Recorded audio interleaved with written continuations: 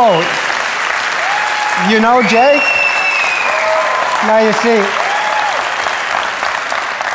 I thought I'd discovered Jake, and Jake, you've got lots of fans. Jake has taken this obscure little instrument called the ukulele and elevated to high art. Jake. Thank you very much.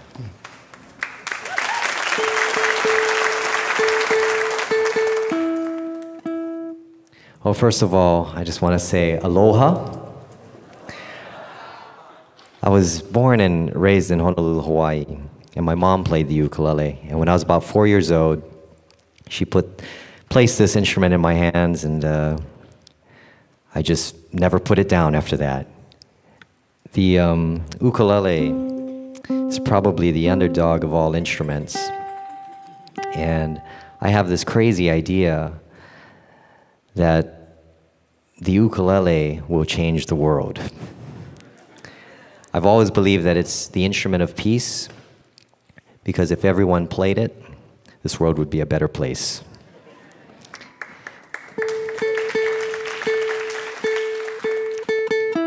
So before I begin playing, I just want to share a little bit of what I started out doing with this instrument. You know, I started out playing a lot of traditional Hawaiian music, which sounds like this.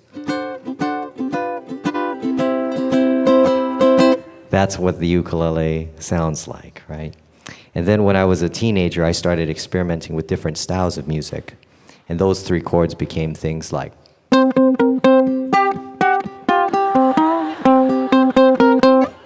So today, I'm going to explore different styles of music and just show you the possibilities of this amazing 4-string, 2-octave instrument from Hawaii. And this first number that I'm going to open up with is a flamenco ukulele piece. It's a song I call Let's Dance, and I composed this piece a few years ago just to show the aggressive style of the ukulele.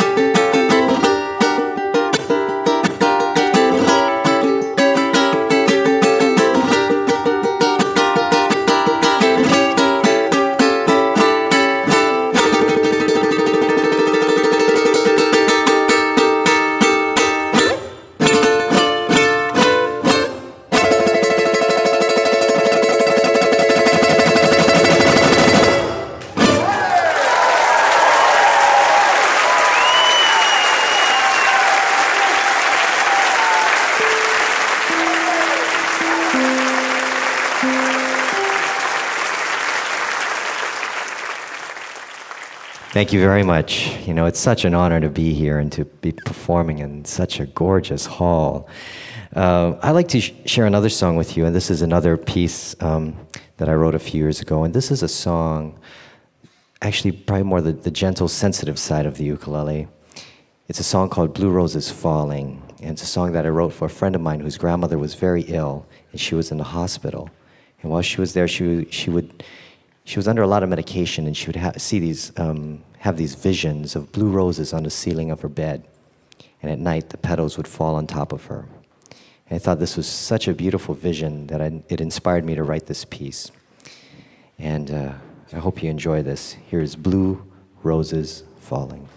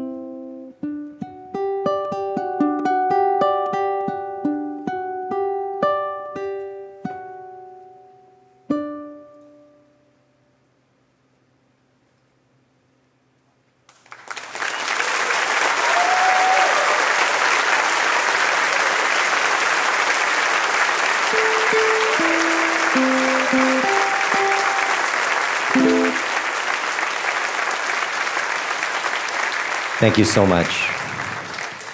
I'm going to perform one more song here, and this is actually a song that there was a video clip of me performing this piece in Central Park a few years ago, and it's amazing what YouTube and the internet can do, because this little 4-minute video clip over the last few years now has received about 5.5 million downloads, and it's allowed me to tour the world and record and perform with people like Yo-Yo Ma, Bette Midler, Jimmy Buffett, Bela Fleck and the Flecktones, and recently I even performed for the Queen of England. You know? And the best part about being a touring ukulele player is that, you know, everyone that comes to that sees you play has such low expectations of the music that it's, you know, it's... So, here's one of my favorite songs, a song written by the great George Harrison, who was also an ukulele enthusiast. Here is George Harrison's While My Guitar Gently Weeps. My name is Jake Shimabukuro. Thank you very much. It's an honor to be here. Thank you, Moses. Thank you so much. Here we go.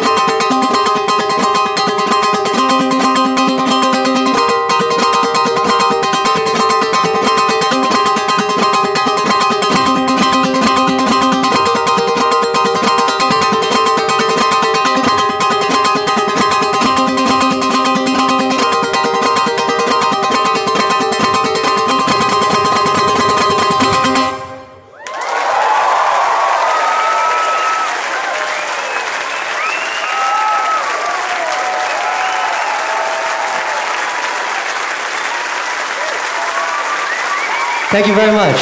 Thank you. Ukuleles will change the world.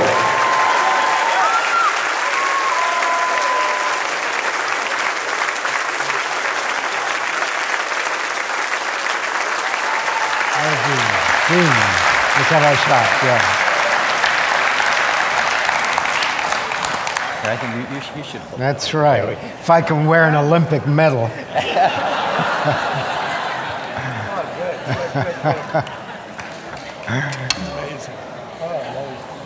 Is this like a Stradivarius of ukuleles? I guess so, yeah. Yeah? It was all made in Hawaii. Yeah. Handmade? Yes. One of? Because, you know, Lara St. John's got her fiddle in my dressing room, and it's only valued at $1.5 million. Well, thank you very much. It's magnificent. It certainly takes a pounding from you. Thank you so much. It was truly an honor. Thank you very much. Thank you.